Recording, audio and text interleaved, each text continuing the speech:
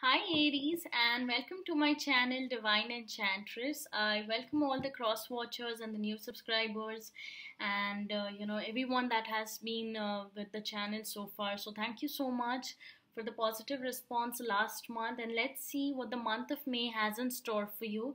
So please keep in mind that this is a general reading and may or may not resonate with all of you, but let's see what the month of May has in store for you. And if it resonates, please do leave a like, a subscription, and I'll greatly appreciate it. So let's see for Aries.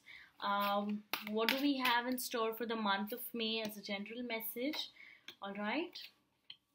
And at the bottom of the deck, we have the Eight of Cups. And over here, we have Two of Cups, Wheel of Fortune, and the Fool reversed. Also this month, I'll be using the Moonology Oracle cards to get a general view message for you for the month of May. All right. So Aries, we have over here, wow, a personal issue reaches resolution, full moon in Cancer. Wonderful. So Aries, definitely, as I could see, you entered this month with the energy of the Two of Cups. Now Two of Cups is, partnerships and unions, and now this could not just mean romantically, but also it could mean for Aries that you are resolving a lot of issues in your life. Now this could be about your own personal self, or your family, or your work, or anything, because the Wheel of Fortune in the present shows that things are going to turn for the better for you.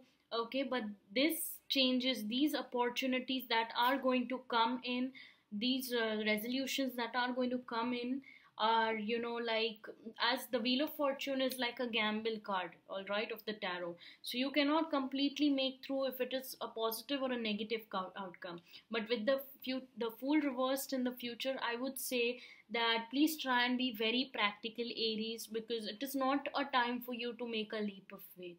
All right, even if you are trying to resolve find solutions to problems, I would still say, Aries, that it is definitely it would do a lot of good if you thoroughly checked the situation, thoroughly came to terms with everything, and before making a gamble about anything. So avoid making any sorts of gambles right now, because things are going to twist and turn this month for you. There's going to be a sudden plot twist.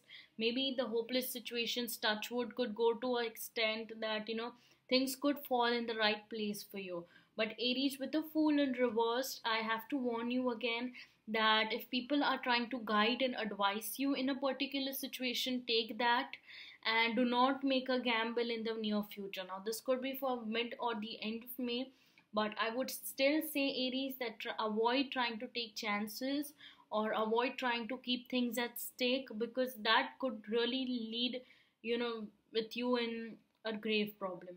So otherwise, if I have to say, for the month of May, Aries, you've entered with a very positive energy of, you have actually entered this energy with, for some of you it could be a resolution to find the right person, or for some of you it could be to rekindle a partnership or business partnership, or for some of you it could be anything in general, all right, to bring in love or peace in the work scenario, or whatever projects that you have or goals in mind.